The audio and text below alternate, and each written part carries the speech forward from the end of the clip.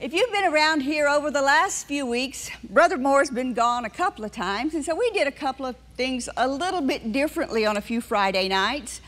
We had a table sitting up here, and we had a couple of guests come in, and we talked a little bit about the family. How many of you saw some of that or heard something about that? Yeah, a lot of you were our church family, and you knew that. And we talked a little bit about the family, and we talked a little bit about our home lives and things like that. And then I spoke on a Sunday, I guess last week or 2 weeks ago or something like that. Some are shaking, some are, yeah, whatever. And I just kind of felt like maybe I was supposed to put some of those things together for tonight. So I got a title for you. It's Homes of Honor. Homes of Honor. And, you know, I was thinking about this. The other day, Keith and I were talking to somebody. I don't know who we were talking to. And we were talking about somebody had sent something to us, and something came up about it. And this person had basically, I guess, was trying to blackmail me. And she said, if you don't help me with my divorce and tell them this basically a lie, then I'm going to tell all the stuff I know about you and Brother Keith's marriage. And I said, I see. I said, well, I guess you can go ahead and tell it since I basically already told it from the pulpit. I said, now, would you like a tape to remind you of what exactly it was? And the blackmail was kind of gone then. You know, so if you don't already know it, there's a lot of people, we assume, Keith and I have said this a lot, we assume a lot of people know a lot of things because we've been doing this for so long. But you know, a lot of people don't know a lot of that stuff, and they weren't in earlier meetings, and they weren't in some of the things that we've talked about. But some of the reasons that this is so passionate for Keith and I, and it's so strong on our hearts about marriages and about homes and this sort of thing, is because when we first got married, I tell it kind of funnily, but it wasn't very funny. He came from a home where the dad was a very strict head of the house, you know. Everything was his way. You know, and there was no give and take on it, okay?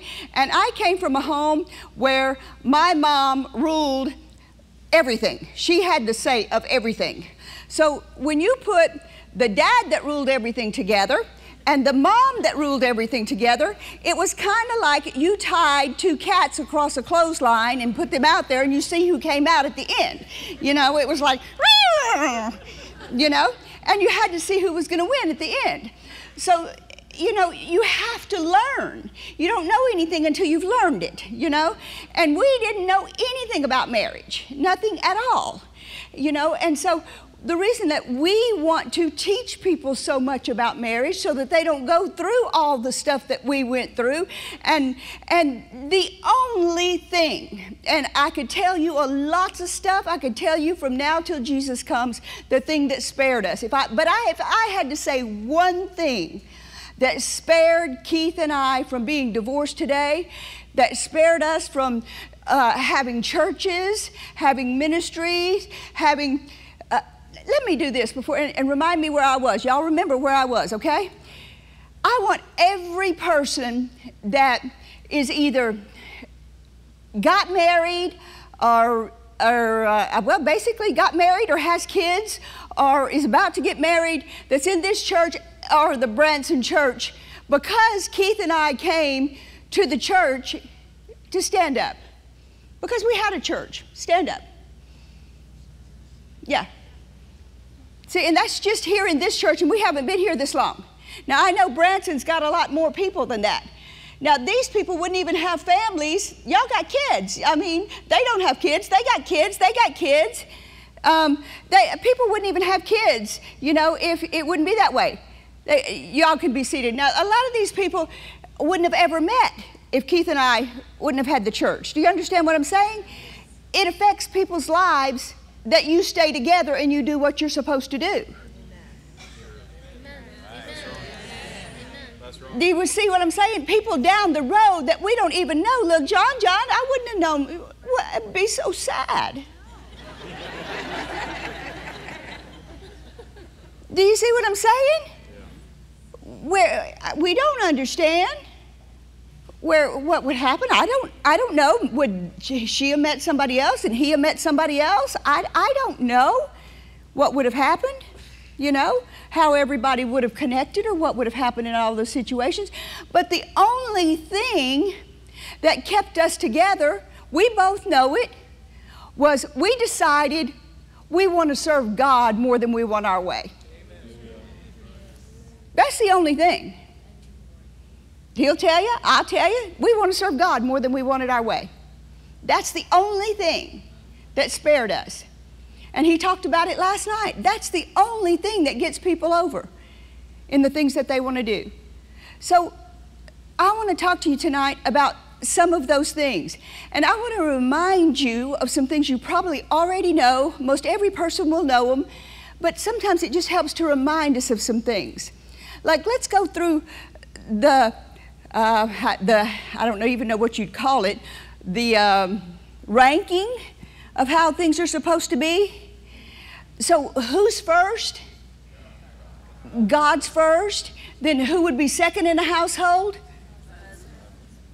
Now, let's try that one more time. Just about 5 ladies said it. Who would be second in the ranking of the family? Okay, the husband would, not the kids, right? We've got it all twisted sometimes. It's not even the wife anymore, it's the kids now. So who would be second? And then third? And then fourth? The children. And it does us good to remember these things because it'll keep us out of big trouble if we'll just remember those things to start with. You know, because a lot of times when we get those things out of sync, it gets our life out of sync. It gets everything in our life out of sync. And I think you'll see some of those things tonight. So what I want to do tonight is go through some ways that we honor God. And what happens is when we honor God, I remember Brother Hagin telling this story. And if you've ever heard Brother Hagin, a lot of you have heard him, you know, a good bit. But he used to tell this all the time. He used to tell, and Keith will probably have to help me get it right, but I'll try, okay? It's like when I tell jokes, I tell the punchline, and then he goes back and tells the story. So it's always good when he's here to help me, because a lot of times I have to do this by myself, so this is quite nice. He would tell the story about this couple that came to him, and they were all upset because their teenage son had run away from home. And they were very, very upset, you know. And he told them that they had basically run away from home. They'd run away from Rhema. They'd run away from the Word of God. They'd run away from the things of God. They'd run away from everything that they knew that they were supposed to be doing. And when they ran away from home, then their son ran away from home. Do you get the picture? And he told them that when they would go back home and get hooked in and doing the things that they were supposed to be doing, that it wouldn't be long until their son would come back home. And he'd been gone for a while. Am I correct in the way I'm telling this? And so anybody else remember that, him telling that? Then their son would come back home. I don't remember the length of time. It was, I kind of looked for the story, but I didn't find it. But it wasn't long till they got hooked back in and they were doing what they were supposed to be doing. And lo and behold, guess what happened? The son came back home. And he was back in and he was doing what he was supposed to be doing. And he wasn't off course anymore. Well, they got off course, and so what happened? He got off course. And I think we forget those things in our lives. I think we as Christians forget the fact that there's a messed up world out there. It's really, really messed up. And I have people, I'll pick on Dan just a minute. Dan loves me, so I'll pick on him. They all know I'm going to pick on him sometimes. Sometimes Dan can get frustrated at people because they don't move as quickly as he moves. I love Dan because Dan moves as quick as I move. Very few people move as quickly as I move, but Dad does, and he moves as quickly as I move. But when people don't move as quickly as he moves, he can get frustrated at them because they don't do as much as he does in the time frame he can do it in. And so I'm all the time telling him, you can't get frustrated, you have to train them. You can't get frustrated, you have to train them. And so we'll get new people and I'll say, you have to train them. Well, you know, there's a whole world out there that there's no need in us getting frustrated at.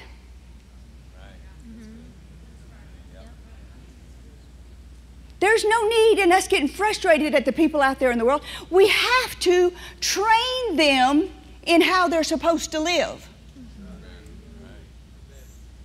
And if they don't see anybody living right, there ain't nobody training them. There's nobody training them on how to live. There is no one that they can follow. If I'm telling an employee, train them on how to do this, they're going to follow you around and see what you're doing and learn how to do this. But they're laying around or they're doing things that they shouldn't be doing. They're sitting there talking on their cell phone, or they're going to lunch, or they're going to the Quick Trip or whatever the store is to get the soda, and they're never working. What are they going to learn to do? Nothing. They're going to learn to go to the store and get a soda and take off and sit around and talk on their cell phone. They're not going to learn to do anything. Well, it's the same way with us as Christians.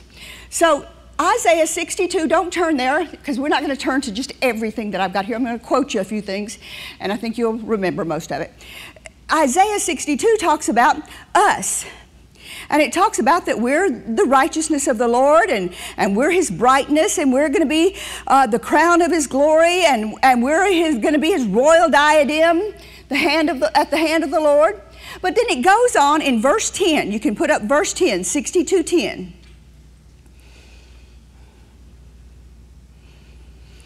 It says, go through the gates, and prepare the way of the people. Cast up the highway, gather out stones. Now read that last part with me. Lift up a standard for the people.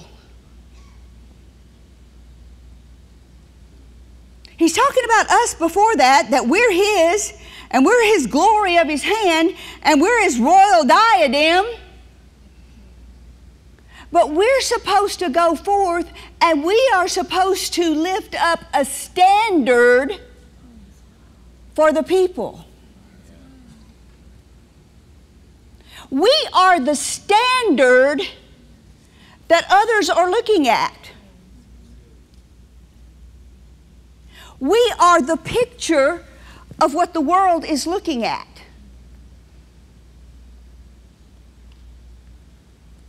And what happens is this world is messing up. Are you seeing it? Guys are in love with guys. Girls are in love with girls. Kids are going to school and the teachers are saying it's okay for you to do that. You're just confused. No, you're not confused. You just know who you are. Yes.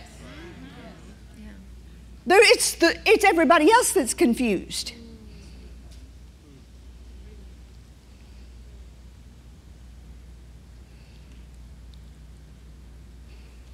Who is their standard? Why are they getting that way? Why is the world getting confused saying when you see something, the guy is an idiot, or all the crazy, the woman is beaten down? Why is all that going on? Because they have no true examples of it. They have no strong husband leading, and they have no wife secure in her place that's not afraid to do what God's told them to do. They don't have that. We are supposed to be that every place that we go. We're supposed to be that person that when they see us, They see that standard. So I want to start out tonight, and I want to start with, I'm not going to start with God because He's pretty good with His part. We may come back to Him though. So we're going to start with the man because he's the first one on the list, right? And let's just read this. Before we do, let me kind of go by my notes here. Keith said something the other night, and it reminded me of something, and it'll help us. He said Adam and Eve were hanging out by the tree, right? Y'all remember that last night? It reminded me of something. When we lived by the river, and I was responsible to set out, you've never done this, I'm sure, tree branch with a line on it and catch catfish for our supper every night because we were so broke. Then I'd clean them and cook them. That was our dinner. But if it rained and I had to go out there on that steep bank and get those lines, does anybody know what was going to happen? I'm going in the water for a swim. Because I was too close to the edge of that slippery bank. I'm going in.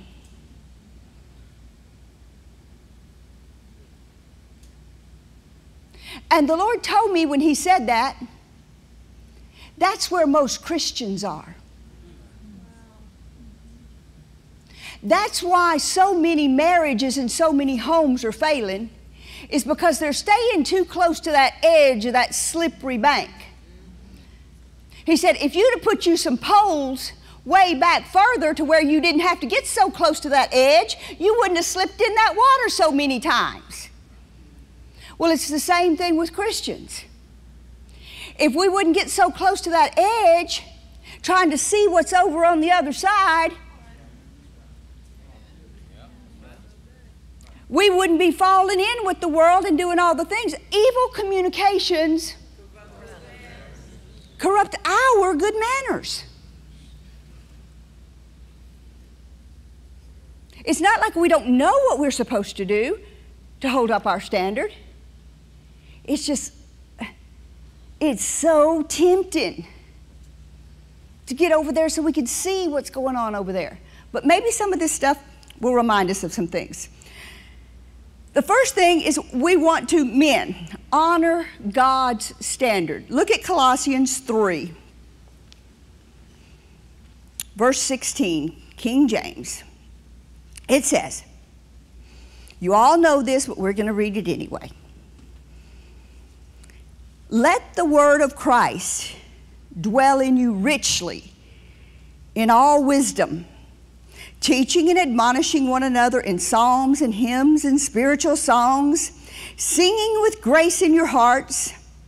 Now the next verse, whatever you do, in word or in deed, do all in the name of the Lord Jesus, giving thanks to the Father, to God and the Father by Him.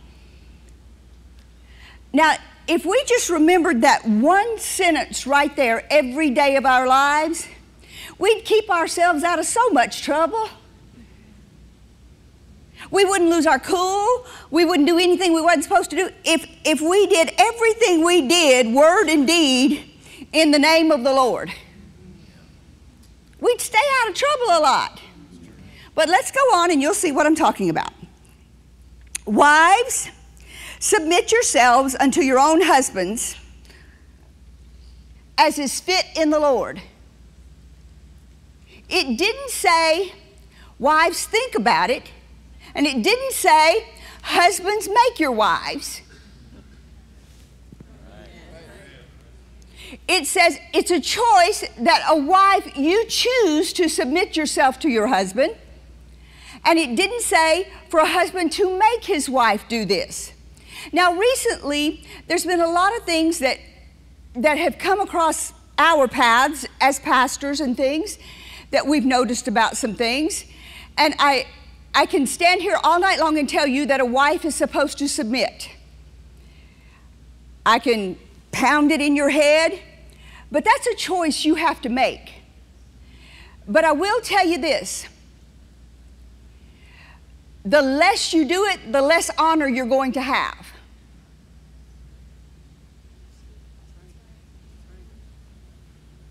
And that's a bold statement. But the less you do it, the less honor you're going to have. The more you submit, the more honor you will have. Why is that? Because God said do it. It's just that simple. And whatever He says do, when we do it, we honor Him, and He's going to honor us. But this next part that I'm talking about is as is fit in the Lord. I was thinking about something as I was doing this just earlier this evening, and I was thinking about Abraham and Sarah. And I started laughing out loud because I thought about if Abraham and Sarah would do like some of the people we have to counsel sometimes, it would be just hilarious.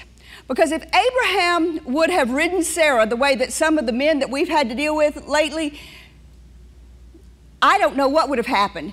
But it's apparent that the husband was not telling the wife everything to do, from what shirt to wear, to what pair of shoes to wear, to what kind of makeup to wear, to what color he wanted her hair to, because he told her to do what she wanted to with Hagar.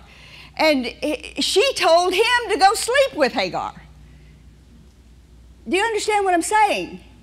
There's a lot of confusion about this stuff. The Lord is not telling, let's see how I can put this. Wait till we get to the next part. Let's read the next one. It comes out better. Husbands, love your wives and be not bitter against them. What does that mean?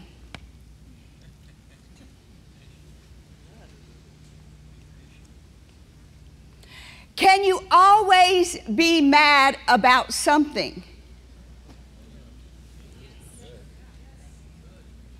Can you always be looking for something that they're not doing right? If you're always looking for something, you're always going to find something. It said for a husband to love his wife. It didn't say for the husband to look for something to pick on his wife about all the time.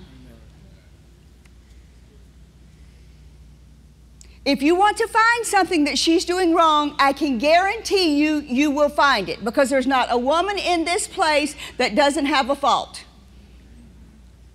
Or 2 or 3 or 5 or 10 or 25 or 52. But just flip the mirror around.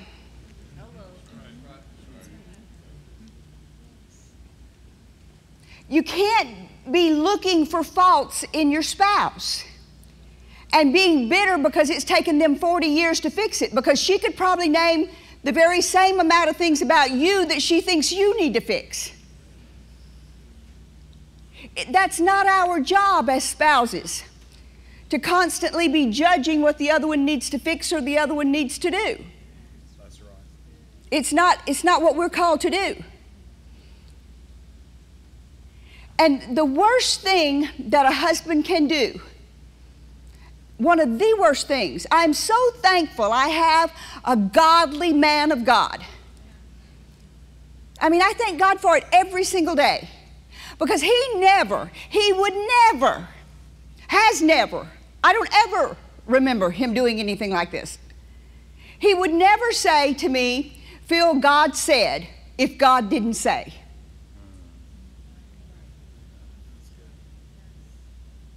But we have heard it over and over and over again. God said, you need to do this. And basically telling their spouses that they need to do stuff and that they've heard from God about what they need to do or what they need to wear or where they need to be or where they need to go or that they shouldn't do this, when it's really just their likes and dislikes. I would never be able to follow Keith everywhere and do everything that we do if it was just his opinion about what he liked and what he didn't like. But he doesn't do that. It's not like that. It's not his opinion. It's not his likes and dislikes. We don't go by his likes. He don't do what he likes and he dislikes. And no marriage and family should be based on your likes and dislikes.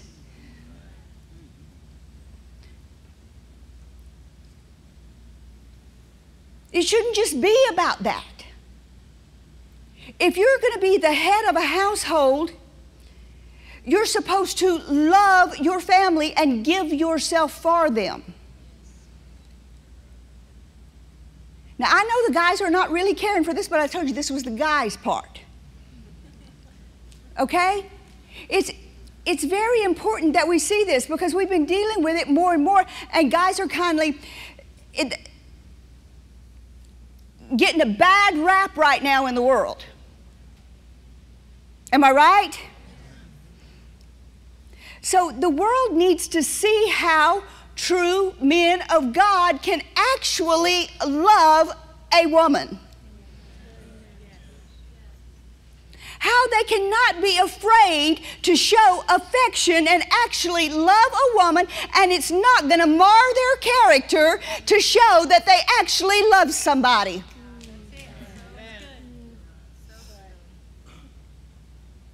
And that they're not a wimp because they actually love somebody. And that they're faithful to them. And that when another woman comes by, that they don't want their woman to dress like, that their eyes are going. But they get mad at their wife if they dress that way.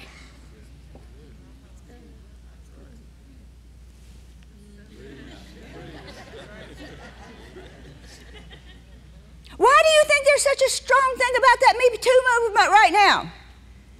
It's because they've lost respect. We don't want that. We are the standard, guys. You are the standard. You are bigger than this. You're stronger than this. You're smarter than this. You're wiser than this. You're greater than this.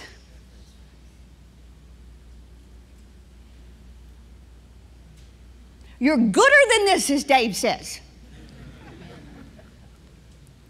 Because you have the greater one living inside of you. We have to hold a standard for every man in the whole wide world to see. That it wouldn't matter if a woman walked in front of you, I don't know how to say it any other way, butt naked, you just stand there and go, Because you're the standard. That's you. That's who you are. And you don't sit there and watch things on TV with people around, and you don't do things other people do. Because you are the standard. You. The godly men. And you don't sit in some little cubicle and some little something and talk and text and do things. You're the standard. Now, I know that there's been a lot of stuff that's gone on, but it doesn't change who we're supposed to be. We can be higher than what we were. We'll come back to some of this in just a second, but children, because I come back to it down here again, so hang on. I'm not finished with you. Children. Now, we need to differentiate just a minute about children and young adults. Parents haven't understood the difference between a child and a young adult. When they get to be 18, 21, they're no longer children. And you should have taught them how to be led for themselves. Husbands, love your wives, be not bitter against them. In other words, don't let the sun go down, you know the verse. Children, obey your parents in all things, for it's well-pleasing to the Lord. But when a child gets to be 18, I'll say 21, so no parents get upset with me. Again, we've dealt with it. We've had kids come to us that they're 21 years old. They've been dating this guy and going with this guy for a while. And they go to their parents, and they're good kids. We've been around them for a long time. They're good kids. And the parents say, no, we don't think y'all should get married. No, no, no, no, no, no, no, no, no, no, no, no, no. They're both love God. They're both of the same spirituality. They're both doing really good. And the parents are just downers on it. I mean, just, they couldn't be happy for them no matter what they did. It's sad because the parents are making their kids run away from them. They can't be happy for them. It's not how you want to be as parents. You want to love your children and trust that they can be led too. Because you raised them to learn how to be led, right? Yes. So at some point we have to trust them to be led. Then fathers, this is the next one that goes right with that. Provoke not your children to anger, lest they be what? Discouraged. Then the next one is servants. Obey in all things your masters. According to the flesh, with eye service as men pleasers, not in singleness of heart, but in singleness of heart and fearing. And whatever you do, do it heartily as to the Lord and not unto men. Now, I put this down, I think it was in the Youngs. Put the Youngs up there. Verse 18. See how it did that for just a minute? It said the wives with an exclamation point. Now put verse 19. The husbands. Then the next one. The children. Then the next one. The fathers. Then the next one. The servants. It's talking to that person. It's not talking to the other one. Do you understand that? And the other thing is, husbands, it didn't say that your wife was your servant. It's got a whole category for that.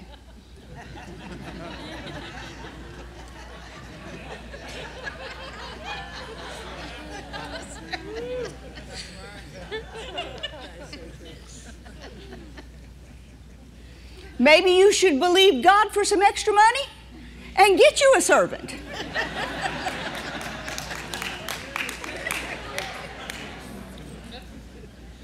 But it didn't say your wife was your servant. Let's go back over those again. Number 18, the wives, be subject to your own husbands as is fit in the Lord. Now, let's go back to that just a minute, what I was talking about. When I get something from the Lord,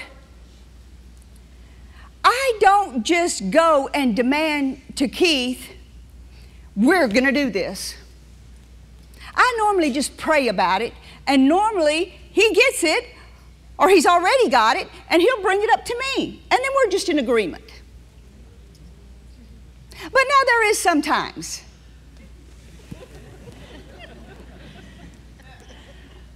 Especially when I first started working for him.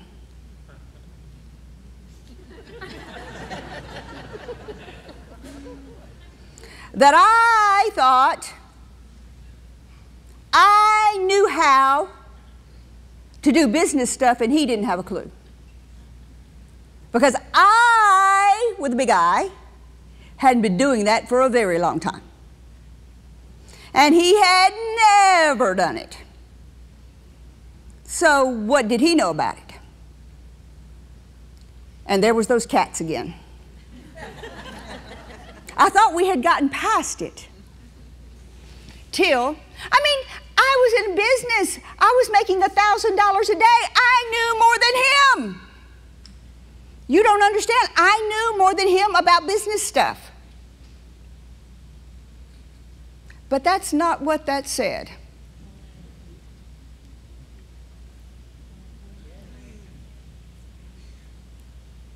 When it came to the ministry stuff, it became time. It didn't matter how much I knew. It came time for me to do what he said do.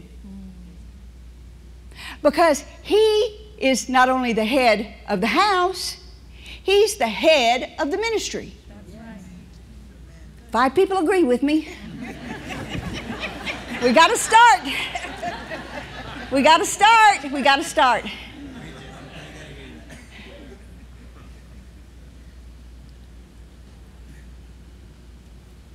Doesn't matter how much you know. Doesn't matter how well you know how to do something. It matters who the head is. Can you tell I've moved on to the woman part? But let me back up for just 1 second to tell you something that the Lord reminded me. Talking about your children and the dads.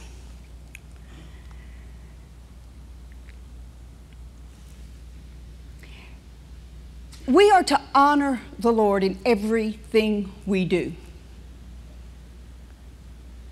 Honor is not something that you play with.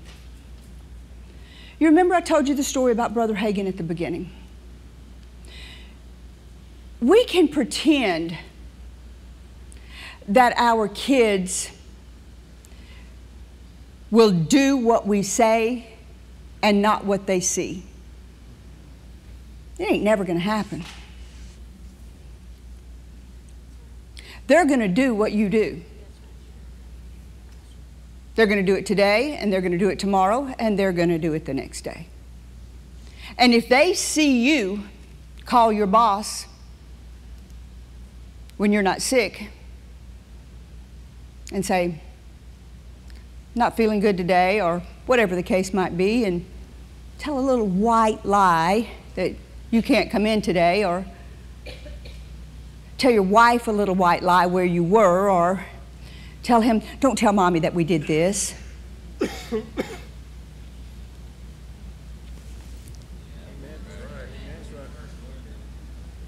Then you get a note from their school teacher and they say they lied to me, or they lied to you and tell you where they were when they're 16. You have absolutely no right to get upset with them.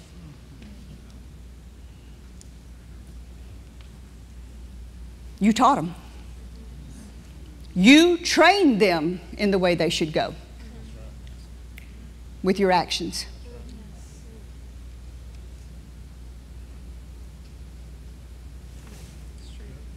Are you honoring the Lord in it? Are you honoring the Lord when you called somebody and lied to them? Or when you said on the phone, tell them I'm not here?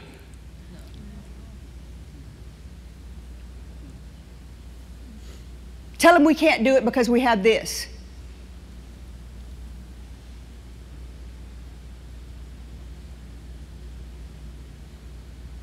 Tell them we don't have the money. Anything that is a lie, then your child lies to you. You have absolutely no right to get upset with them, because you as a parent trained them. You can't get upset with your child for something that you trained them to do. That's not fair. You go in a store, mother or father.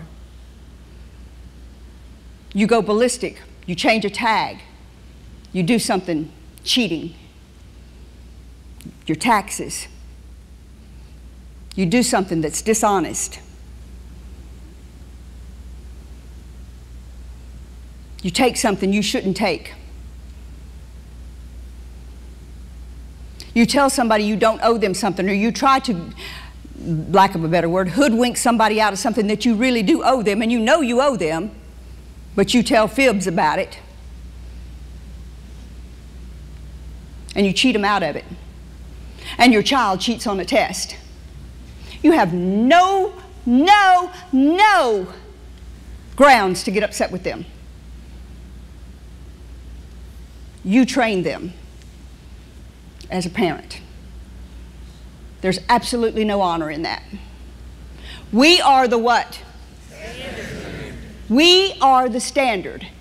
And the reason that our kids, the reason that our church members, the reason that our families are getting off track is because they're following us. They're following us when we go in that store and we chew out that person because they overcharged us $5 on something. Or when we chew out that waitress because they didn't get our order right in front of our kids or in front of somebody else. We are the standard. We are basically the honor bearers.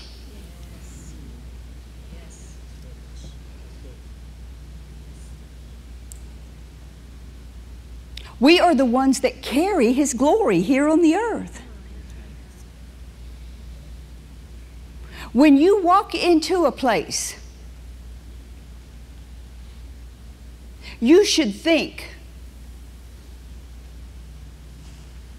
I represent God.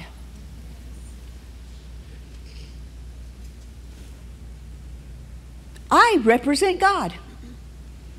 And you should walk in just like that. I represent God.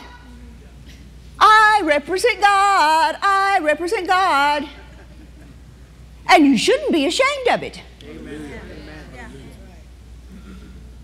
But you are.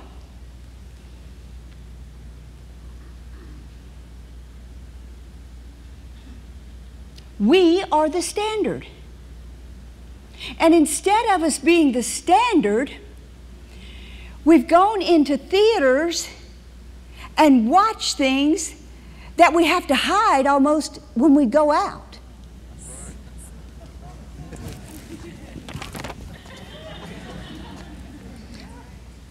Because we don't want nobody to know it was us. Or we watch it on our TVs. Anything you wouldn't want your 8-year-old to watch with you in the living room or your 7-year-old to watch with you in the living room, you shouldn't be watching. Right. Because you're training them. You're training them to be sneaky. You're training them to do things behind people's backs. See, people don't like it. But it's true. Kids can sense, if they are of any age at all, they have the Holy Spirit inside of them. And they know right from wrong. And they know good from bad.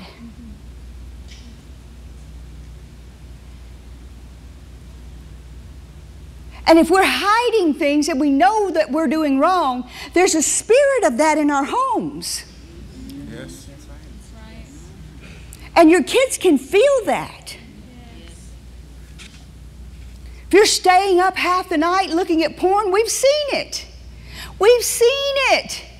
Parents think that they're being so cautious to hide things from their kids. Their kids don't know what they're doing. The next thing we know, we're having to go to school and talk to the teachers because the kids are there looking up somebody's dress. Or trying to feel up somebody in the 6th grade. They're calling us as the pastors. But why is that happening? Coincidence? I think not. I think not. They're following their standard.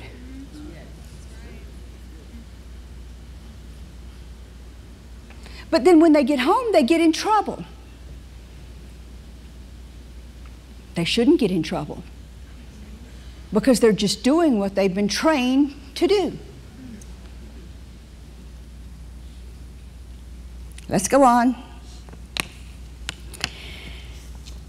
All right. Proverbs 15:33. See how quiet it is? Maybe I should change topics. Maybe we should talk on the dance of the Lord.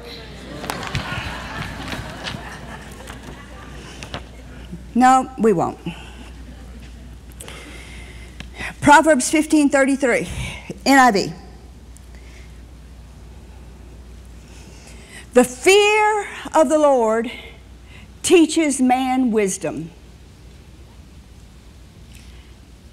Read that next part with me. And humility comes before honor.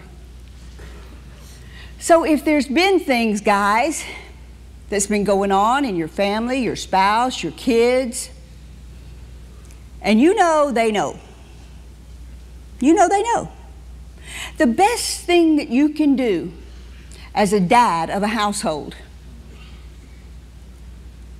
it's not easy, never easy, humility never is to go sit down in front of your spouse, your kids, every one of them, and say, I messed up. I messed up. I shouldn't have been doing that. I shouldn't have lied to my boss. I shouldn't have done that in that store. I shouldn't have cheated on that. I shouldn't have looked at that. We shouldn't have watched that. Wait, just recently, I was counseling with some people, I kid you not. There was like a 12-year-old and a 14-year-old and a 16-year-old or something like that. I forget their ages, but it was around in those ages. And I was counseling with them, and I'm talking to them. And I said, so what were you doing again? We were watching this. I said, you were watching what? Now these parents way should have known better. Both the parents. I said, I put that on my TV for about 5 whole seconds and I turned it off. And I'm 22. Yes. Y'all are slow. Whew. No wonder it's taking me so long to get this. And I turned it off because it was too strong for my little ears. And you guys watched that? Were you by yourself? No, our parents were in the room.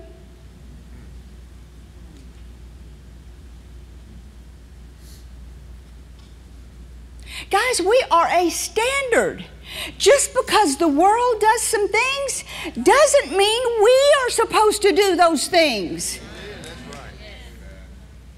Just because the world watches naked people on TV doesn't mean we should watch naked people on TV. Just because the world smokes marijuana doesn't mean we should smoke marijuana. Just because the world, you know, we have to think about the other person. My dad was an alcoholic all my life. I don't drink. And there may be the person sitting next to you that you may not have a problem with a drink, but that person sitting next to you may have real problems with drinking. You need to think about the person sitting next to you, and you should care more about another person than yourself. That's what God's love is about. It's not about us. It's about thinking about that other person that's sitting next to you more than thinking about yourself all the time. And I'll tell you something else. The more honor you focus on, and the more honor of the Lord that you put yourself into, and the things of honor that you try to do for the Lord, or you do for the Lord, no trying, you do for the Lord, the more fulfilled you are. The reason people are not fulfilled is because they're too self-conscious. They're not God-conscious. The more you focus on honoring the Lord and doing things His way, you'll begin to see how fulfilled you begin to get on your insides. Now, I've played a video game or two in times past, and I remember thinking, you know, when you've watched them and stuff, you watch the preview of them or something, and the person is just going through there and they're killing the enemy just lickety-split. Have you ever seen anybody ever played a video game? And it's like they just go through there and they are just killing them. There's just no problems with it. And you go to do it and they kill you before you can even take a step. You know what I'm talking about? Anybody know what I'm talking about? Yeah, people are ashamed to say. They're like, if you lie, your kids are going to know, and they're going to lie to you. Anyway,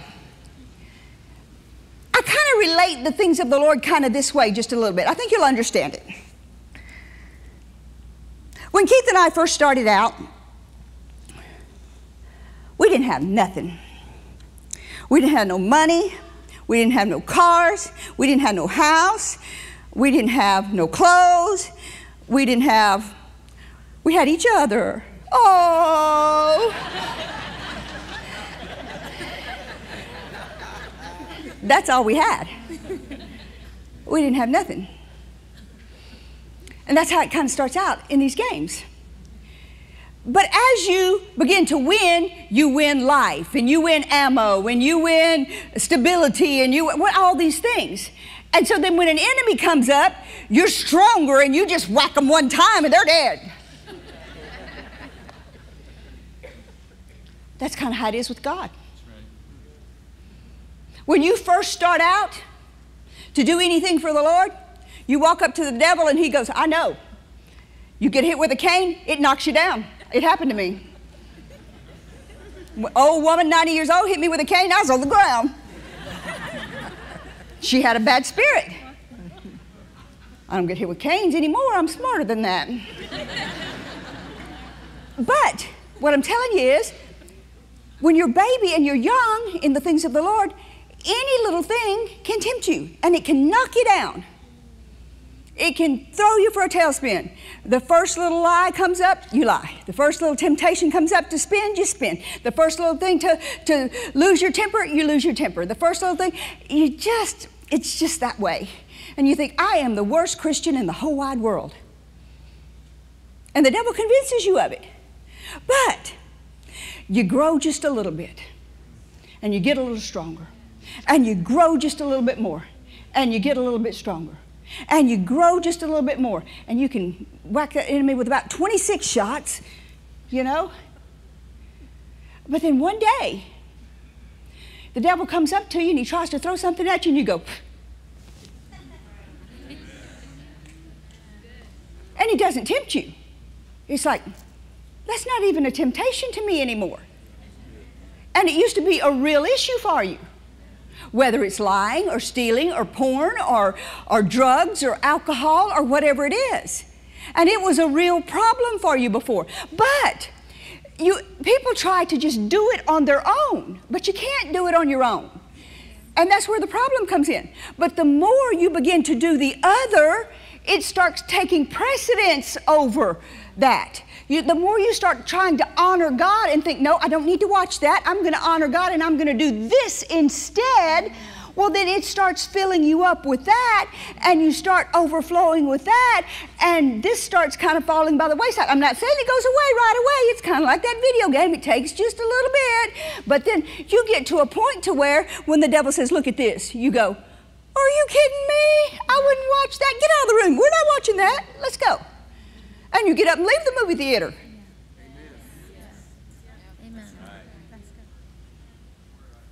Because your spirit begins to know this is not us. This is not who we are. We are not those people. That's somebody else. We are standard holders. And we don't know who sees us. And we don't know whose life we might affect. We know who we are. Okay, so let's get to the women. We better go. Okay. I'll read you another one. It's a man's honor to avoid strife. This is Proverbs 20 verse 3. It's a man's honor to him to avoid strife. Whether it's with your kids or with your spouse, honor to avoid strife. And then 1 Peter 3:7. Likewise, you husbands dwell with them according to knowledge, giving honor to the wife is the weaker vessel. All right, let's go on to the woman. Ephesians 5:33, NIV. Likewise, or however, each one of you also must love his wife as he loves himself, and the wife must respect her husband. The Message Bible and several others says, and the ending of it says, and how each wife is to honor her husband. Now that's a gone away thing. It's like it's non-existent anymore. for a woman to actually honor and respect her husband. I don't care what the world says about Me Too. I would be willing to venture with you, and I don't want a show of hands, but there's probably not a woman in here that some man has never made a flirtatious move on. I doubt seriously that there is. But you can live with that and let it run the rest of your life if you want to. Or you can say, I'm going on with God, and forget about it.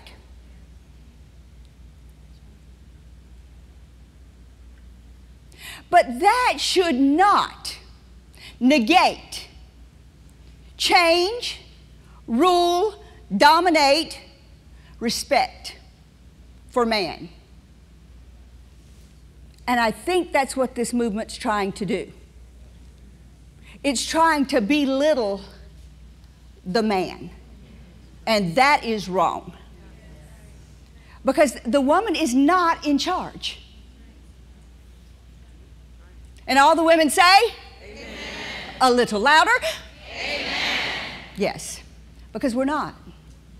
And if we get in charge, then it's kind of like the planets being out of sync as they roll around. Do you understand what I'm saying? If we get in charge, then it's like things get out of their place. We don't want things out of their place. We don't want the orbit out of whatever. I don't know anything about that stuff. Ask Keith about it. He'll tell you about it. But you know what I'm talking about. You don't want things out of the divine way that they're supposed to be, because then there's chaos. And I don't know about you, but I think there's plenty of chaos in the world already. And so in order for things to go the way that they're supposed to go, we need to keep them in the order that God put them in. And if we keep them in the order that God put them in, we're all going to have victories. And you know what? I have honor beyond words. There's nobody that honors me more than Keith. He's constantly believing in me, putting me up here. You can do it. You got it. Go. You know, him and the Lord, my cheering section.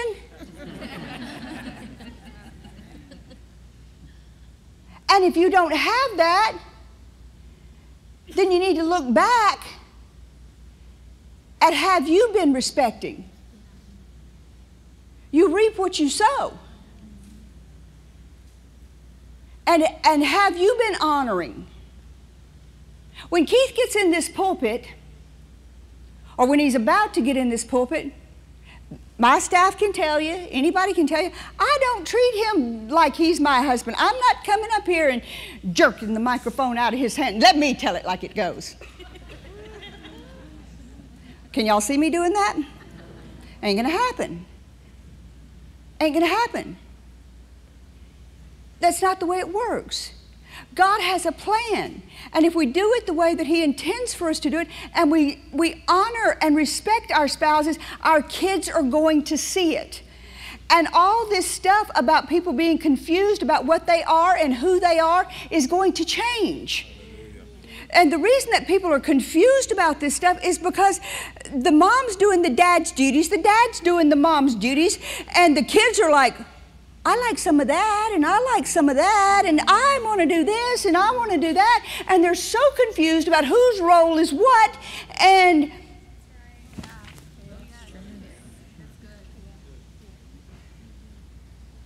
we gotta be a standard and show them whose place is what. They like the fact, the guys like the fact that mom's in charge. They want to be the one in charge, so they're confused that it's the mom that's in charge now. So I'm going to be a girl. I want to be in charge.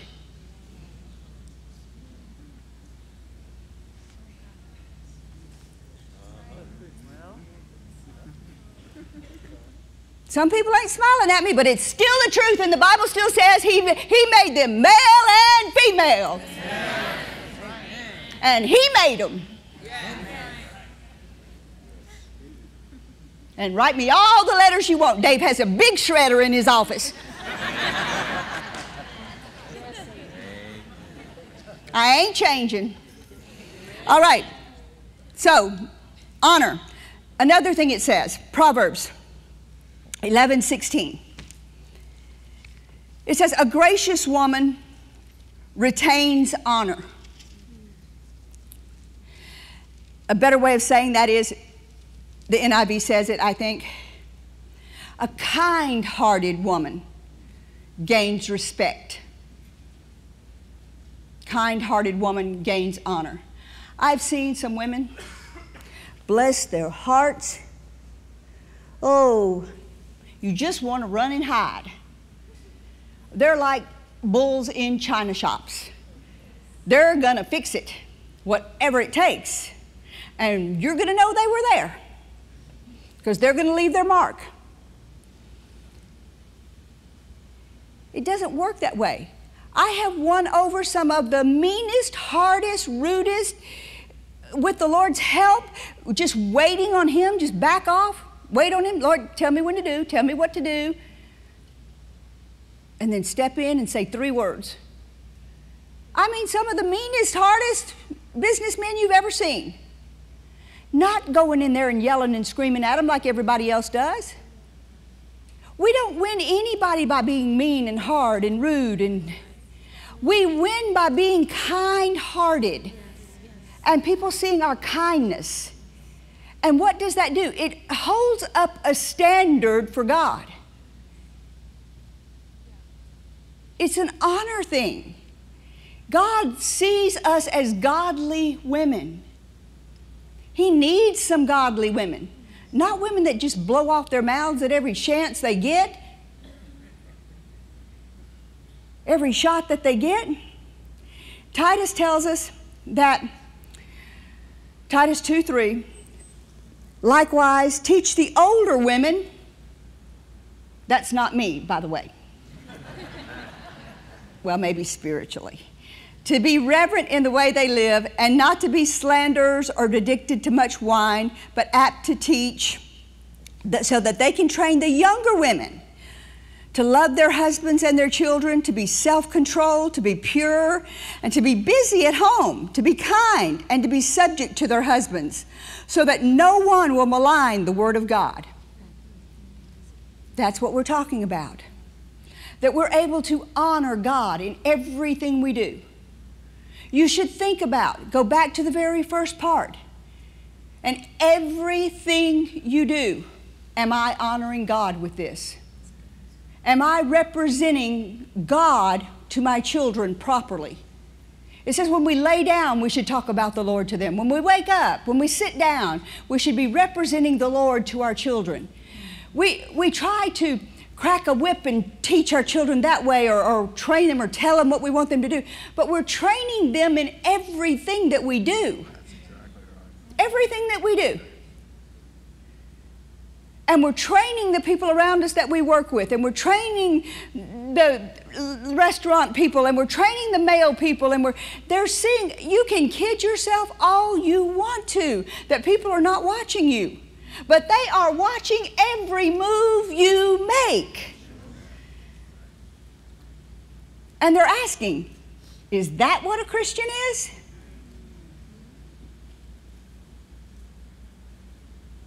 They're asking, is that a God I want? Now, I'm not saying that you have to be rigid and staid and you can't ever have fun. There's nobody in the whole wide world that has more fun than God. And there's nobody in the whole wide world that's going to be more fulfilled than Christians. But you have to get with God and get on His honor side and do it. I'm going to read you something here real quick. I think you'll enjoy it. Keith talked about last night about Brother Hagin's book, Marriage, Divorce, and Remarriage. Well, I won't read you from that.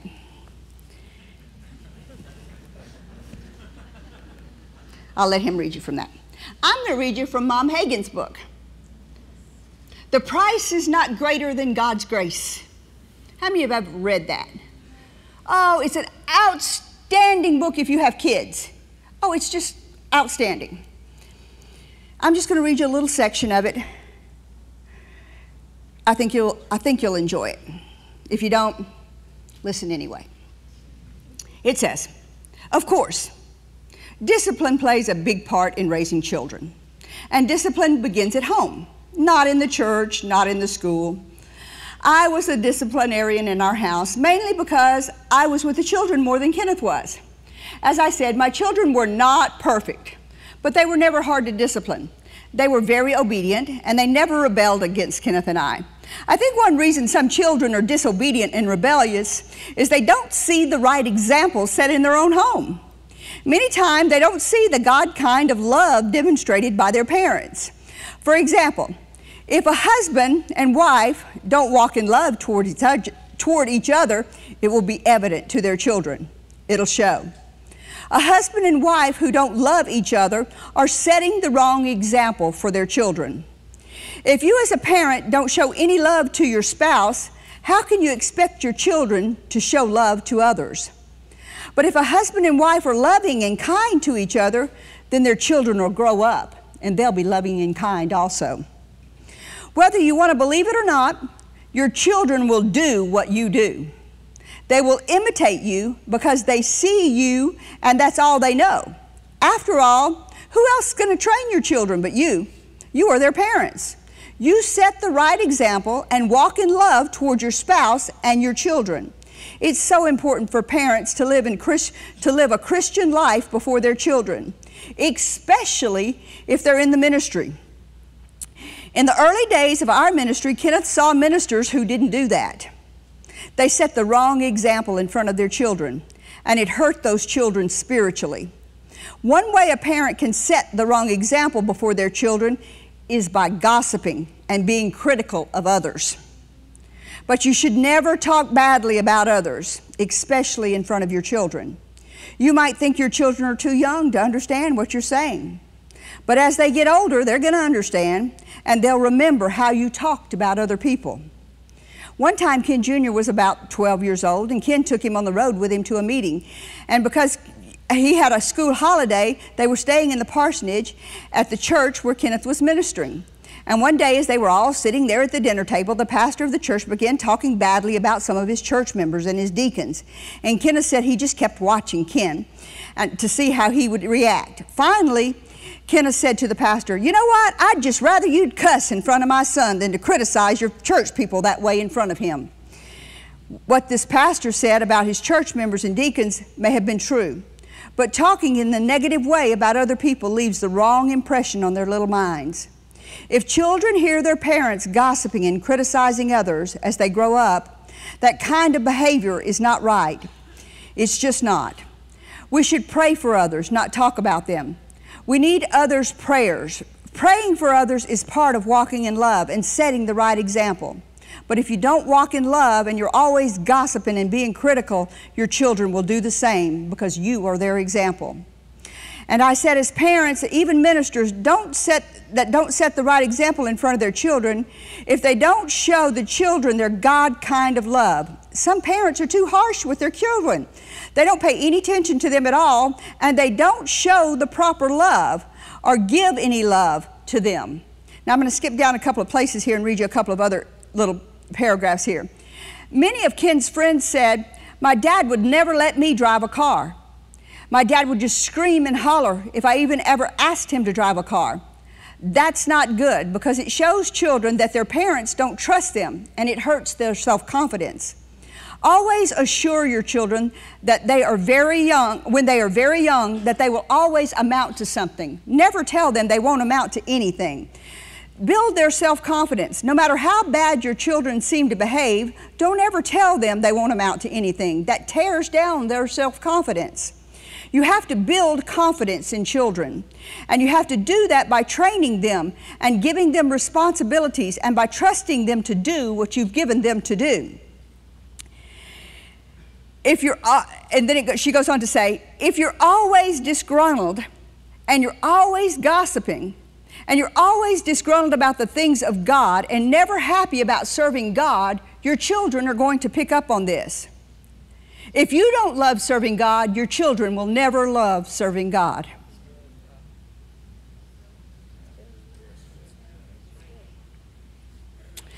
It says, if you're always gossiping and criticizing others, or if you're griping and complaining about your husband and your children, and nothing ever suits you, then you're in bad spiritual shape. If that describes you, you need to turn around and go to Jesus and just let Him love you back to your place in Him. It's a good book, huh? My next section is about parents. Parents have an amazing role to change this world. A job to do. But the first job is being a standard. It's being an example. We as leaders have a job to do, to teach people, and then parents have a job to do, to teach and train their children. I just quoted it, but it was Deuteronomy. Teach your children, Deuteronomy 11:19. Teach them to your children. Talk about your ways. Talk about them when you sit at home, when you go along the road, when you lie down, and when you get up. You can put that down in your notes if you want it. Exodus 20 talks about Exodus 20:12. Honor your father and mother. Now, I'm going a different way with these things. I'm not talking about your children honoring you. I'm talking about how do you get your children to honor you? By you honoring your mother and father. If they see you dishonoring your own mother and father, then they have perfect precedence to dishonor you. It's how we train them. It's not about quoting scriptures to them. It's how we train them to do things. We don't just say, the Bible says, honor your father and mother. It's the example that we set before them. We honor our father and mother, therefore they're going to honor their father and mother.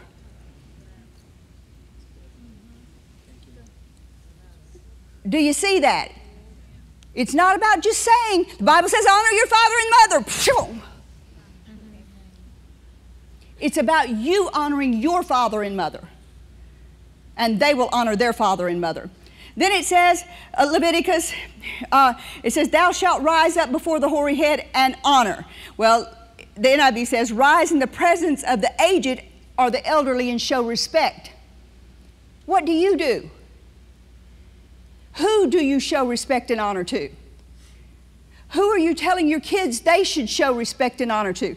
If you want respect and honor yourself, you need to see who you are showing respect and honor to. That's right. Yes. People are so big about thinking about themselves. What I want, what I need. My kids don't respect me. They won't listen to me. They won't do anything I'm telling them to do. They're just rebellious. Well, what are you? Who are you honoring? Who are you respecting? Who are you listening to? We fix ourselves and our children will become fixed. But you first have to go back and apologize. Hey, look, I've been setting a bad example in front of you. I've got to fix some things. And when I get these things fixed, I'm not going to be concerned about you. You're going to be okay.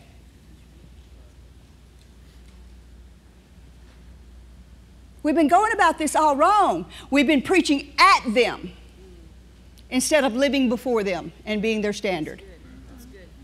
The same thing with the world, not just our kids. We've been preaching at the world, telling them what they have to change to serve God, what they have to do to be a Christian. No, we have to live before them and do it ourselves and give them an example to see and be. And when we do that, the world will then begin to change.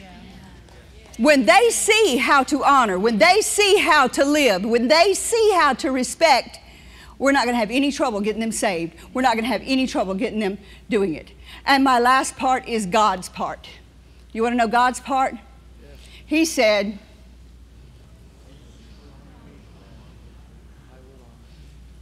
when you honor Him, He's going to honor you. You don't have to worry about that part. The moment that you get the honor, and you do all the things, go through the Bible. Find out what the husband's part is. Find out what the wife's part is. There's so many. I could be here for 3 weeks teaching you on all the places it says that we are to do things of honor and places of honor and things that we're supposed to do. It's so much stuff. But people have just not paid any attention to it. But I'm telling you, you will not live a more fulfilled life than the moment that you start doing the things of honor for the Lord. Because He's going to start pouring honor and blessing right back in your lap more than you know what to do with. The moment that you start doing that. And you'll see a difference in your spouse. You'll see a difference in your kids. You'll see a difference in your family. You'll see a difference in everybody around you. Because you don't have to change it then. Then it's His responsibility to change it. Can you say amen? Amen. Stand up on your feet.